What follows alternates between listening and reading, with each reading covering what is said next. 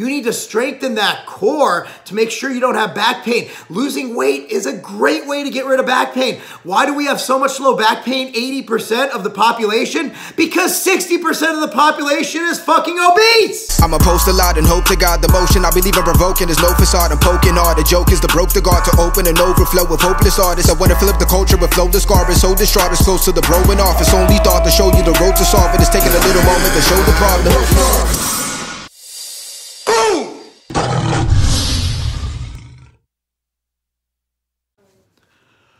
Boom!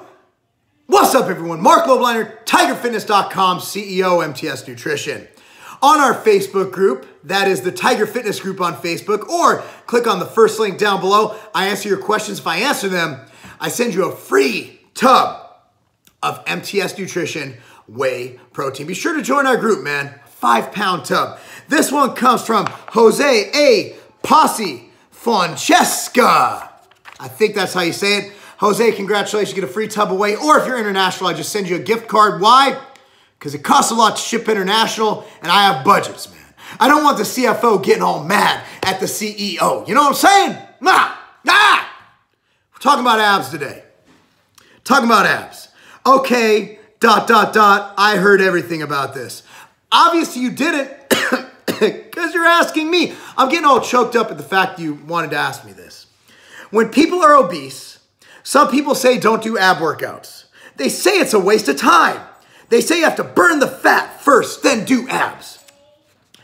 And other ones say, I'm guessing there's a language barrier, so I will be sending you a gift card, that it doesn't matter, you can still do abs. That way when you get leaner, you're gonna start seeing them.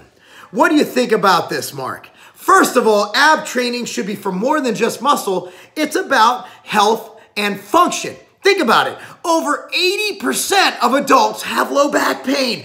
That's not, oh, it used to be tight hamstrings. That could be it.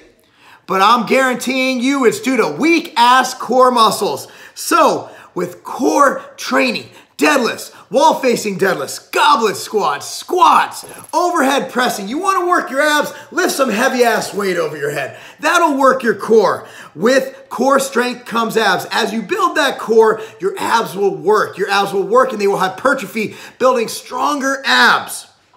So, thing is, if you're fat as shit, doesn't matter. The fact that you're fat, your waist is your abs, your belly fat is pulling against your spine. That's going to cause some core issues. You need to strengthen that core to make sure you don't have back pain. Losing weight is a great way to get rid of back pain. Why do we have so much low back pain? 80% of the population? Because 60% of the population is fucking obese. So here's what I'm saying, guys. Here's what I'm saying. Lose fat. That's absolute. But you should train core, not just to see a six-pack. At the end of the day, if you're obese with loose skin and the fact you got obese in the first place, I'm just being realistic. I don't want to kill anybody's goals, but getting a flat stomach should be your goal. You're probably not going to have a chiseled six-pack like myself, Mike Rashid, or someone who's been doing this their entire life. Okay, aim for a flat stomach to be healthy and to not fucking die of obesity-related causes when you're older.